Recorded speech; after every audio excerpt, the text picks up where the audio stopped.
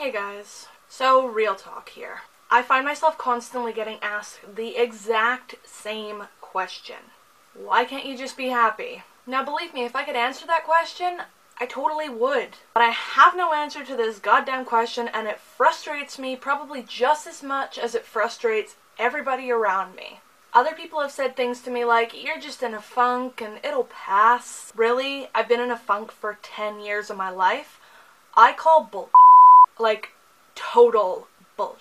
I want to talk about the difference between depression and sadness or unhappiness, because they are totally different things. Honestly, I believe that the word depression is so horribly misused. It isn't just unhappiness. Unhappiness is a feeling of just not being happy or not being pleased or satisfied with the outcome of a certain situation.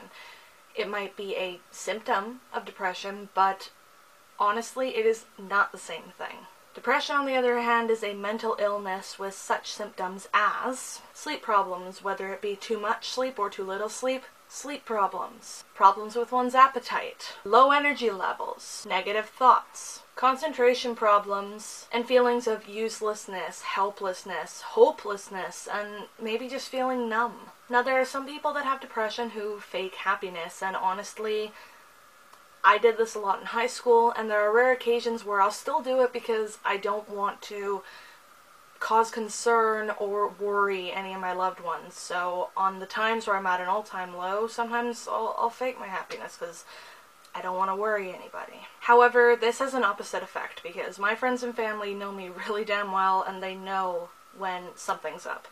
And because of that, when they find out that I'm faking, it causes them to worry more, which is what I was trying to avoid in the first place, but it just has an opposite effect than what I was aiming for. Another thing some people with depression will do is self-harm, which sadly, I will admit, I have done in the past. In high school, when things were super bad for me, I used to self-harm. And I remember a specific incident where one of my classmates pulled my hoodie sleeve down because when it was found out that I was self-harming, the one condition was that I had to wear long sleeve hoodies. And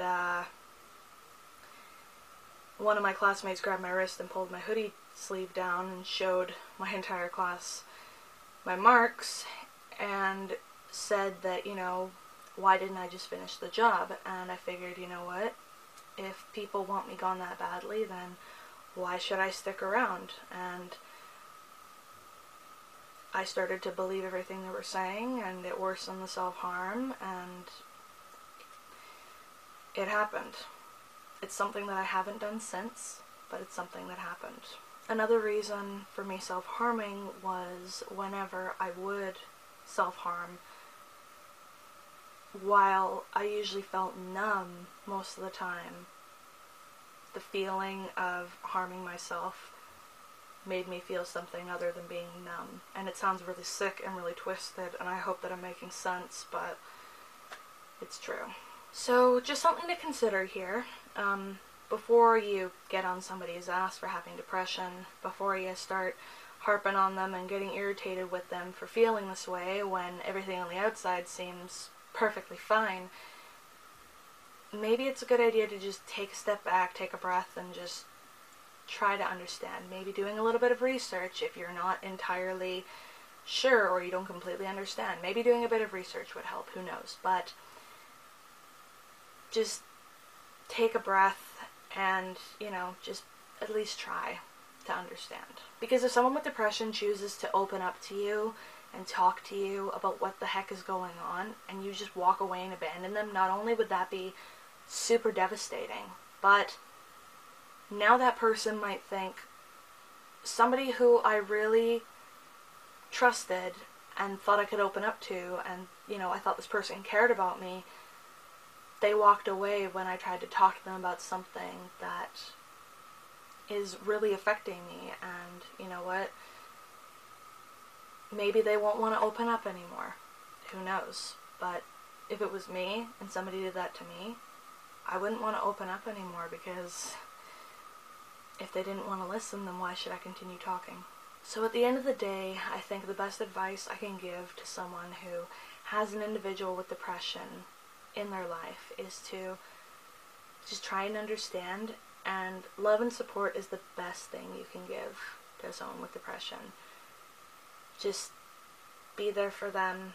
Love and support, it's the best thing that you can give and the best thing you can do. Anyways, yeah, that's all I really wanted to talk about for today, you guys. If you guys like this video, don't forget to give it a massive thumbs up. Also, don't forget to subscribe to my channel if you guys like my videos. Keep being awesome, and I'll see you guys next time with a brand new video. Bye.